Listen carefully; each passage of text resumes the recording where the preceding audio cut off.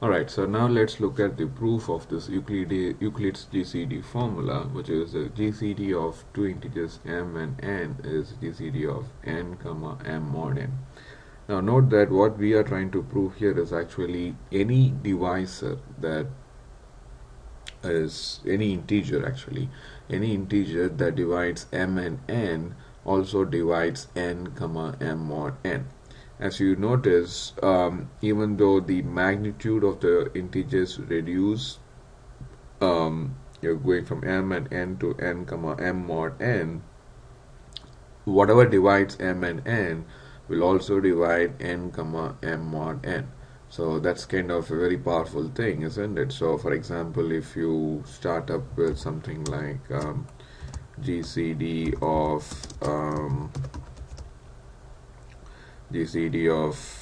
what is that? So let's say 100 comma 30, 100 comma anything, let's say 18, right? So that's nothing but the GCD of 18 comma 100 mod 18, right? So that comes out to be GCD of 18 comma 10. 100 mod 18 is 10, right? So whatever that divides 100 and 18 also divides 18 and 10. There's no integer that divides 118 and cannot divide 18 and 10. No. Everything that divides 118 can also divide 18 and 10. So that's what is this theorem. And the greatest among this is the GCD, right? So that's what we are trying to prove. So let D be an integer that divides both m and n, right? So we need to prove that D also divides n and m mod n. As I said, anything that divides m and n should also be able to divide n and m mod n. Now since D divides both m and n, D divides also m minus n, right? Why? Okay, so if D divides m, we can say m is q1 times D, alright? So I can say that for sure, isn't it? So let me pick up a better set of what is that we had here? We didn't have any example. Probably we can pick GCD of say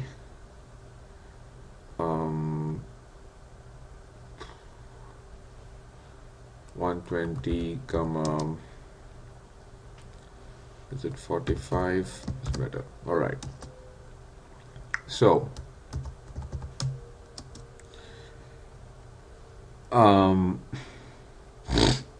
so I can say 120. So let's say my D is 15. Okay, so I can say now my m, which is 120, equals some coefficient which is going to be 8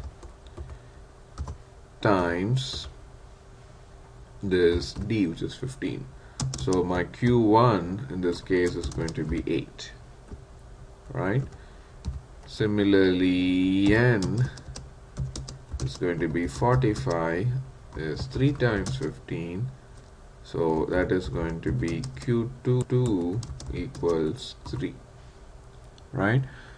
So since D divides both m and n, I can write them m as that D, which is 15 times a quotient when you divide m by D. Similarly, when you divide n by D, the quotient is 3. So I can say n is that quotient Q2 times 15. So now what we do m minus n is going to be m minus n is going to be that Q1 times D minus Q2 times D. So I can take Q1 and Q2 outside and Q1 minus Q2 times D. So it's now you have basically m minus n is some integer q1 minus q2 is an integer times d. So we can say now what? D divides m minus n. Now what is that we have? When you divide m divided by n, right, we get what? The quotient q, and the remainder is what? M mod n. So I can represent that as m equals, when you divide by n, so it's q times n plus m mod n. So this is what it is, right? When you divide m by n, so for example, when you divide 120 by 45, I can say 120 equals what? 120 equals the quotient, which is 2 times 45. The 45 is n plus the remainder 120 mod 45, which is going to be 30. So this is what it is, right? So this is 2 times 45, which is 90 plus a 30. So this q is going to be our n, sorry, 2. Okay, q is 2, n is 45. So now, okay, since d divides n, right, d also divides some quotient q times n, right? If, for example, d divides or 15, or what is that? Yeah, 15 divides 45. So 15 also divides what? 2 times 45, which is 90, right? So what we have, d divides m from initial thing, also d divides q times n. So from what we discussed before, if d divides m and d divides q minus n, I can say d divides m minus q times n, right? So what is m minus q times n? M minus q times n is going to be, from this, is going to be m mod n. So since d divides m minus q times n, d divides m mod n.